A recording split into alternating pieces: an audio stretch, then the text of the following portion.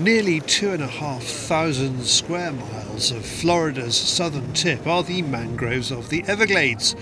The largest subtropical wilderness in the United States, they're home to huge amounts of wildlife, some great hunting and, today, fabulous fishing. We are in a small boat casting live bait for sea fish, including shark, ray and the greatest prize, snook. And the first fish hits not long into the trip. It should probably be a black tip, I would guess. I haven't got a good look at him, but I'm going to say he's probably a black tip shark. Chris has been a boat captain for years in these waters. He says it's all about the casting. To put the bait in the right place up against the shoreline where the fish are is not as easy as he makes it look. So when you do it, you're going to take your finger, clip it back to that cork, flip this over here. So you got to see how that bail's nice and open. You're going to always take your offhand down here on the bottom. Have two hands always on the rod. When you come through, it's just a nice little whip in the wrist. Then when you do that, you're just going to let it sit in there, pull it nice and tight, make sure your bail's closed, and you're ready to catch a fish. You want it pretty close to the shore, yeah? Yeah, we're going to be as close to the shore as you possibly can. Let that live bait do work in there. So what he's going to do is you're just going to get him up there, let him get in there, and these fish are going to go up and down these shorelines. And what you want to do is be as close as possible. Let that bait spend as much time as you can as close to the trees as possible for him to eat it.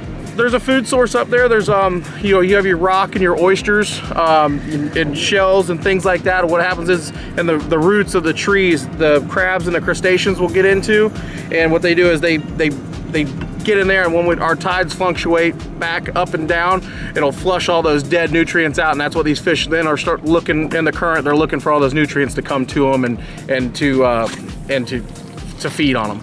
We're using live bait, which is effective. Again, there's a skill to fishing it properly. Hook them through there. They're gonna wiggle on you. If you get a bunch of slack in your line, the chances are that bait swam out to you. So what you're gonna do is just leave it up there, let that bait do its thing. If you feel a nice big thump, you're gonna start reeling, lift that rod tip up, and just keep. Gonna have a fish right here. He chased it. But yeah, all you're gonna do is just do that, let it sit in there, and let them do its thing. This is shallow water angling. The fish are cruising around close to the surface. How deep is the water? Right here we're pretty shallow. We're about 2.5 to 3 foot deep. And how far out does that depth go? It goes a good ways. I mean, you go out there. So you see these white poles that are marking this shallow shoal here. This is all put in by the Park Service to mark that it's unpassable for a lot of boats. But luckily enough for us, we don't draft that much water. And you'll get fish cruising around all of this? Oh yeah, like all these dead woods, all the dead logs and trees. For the big shark? Yeah. Stingray? They're looking at a ray. Yep, probably a stingray. But yeah, all these dead woods, all these rock bars and things like that always hold redfish, snook, sea trout, things like that. Good one, buddy. Reel up your lines, guys. Reel up your lines. That might be a big red. He's running like it. Nice and easy. If he wants to pull, let him pull. Yep, he ain't going anywhere.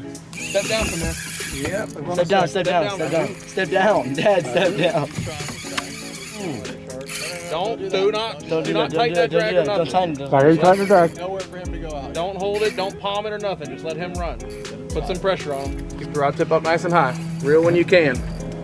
This is a nice one. Yep, just nice and easy. Mm-hmm. It's a ray. Oh, it's a stingray? Yeah. Oh my God. Must be the one I saw earlier, yeah. Well, that's unique.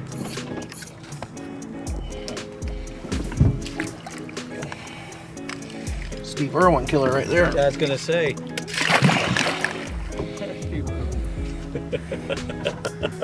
Well done. Oh, that was good fun. Good one, Mr. Irwin. Not one for the pot, but still, lots of great fun. Is that usual? Would you catch that here normally? Yeah, we catch them all the time. Yeah. I've never caught a ray though, so that was exciting for me. That was great. Will they sting you? Yeah, they have a barb on their tail. So like if he were walking in the water and you stepped on it, what he would do is take that tail and it's got a barb on it. He would hit you with that tail. Like a scorpion. You gotta watch behind you when you're casting, buddy. It's not just us fishing out here. The sport's a big draw locally.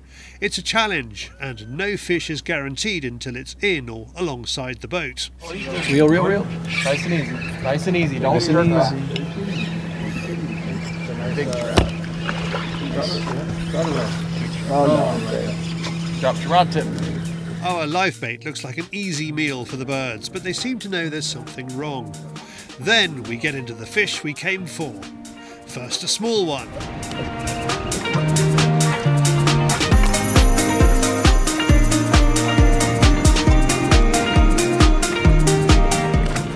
then a respectable size.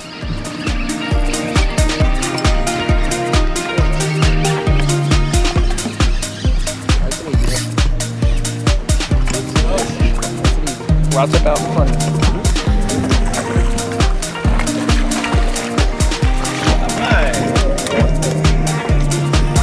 Marco Island snook. Common snook. If you find yourself in the Naples area of the Gulf of Mexico and you want a fishing trip with a side order of wildlife watching, look up Clean Sweep Charters.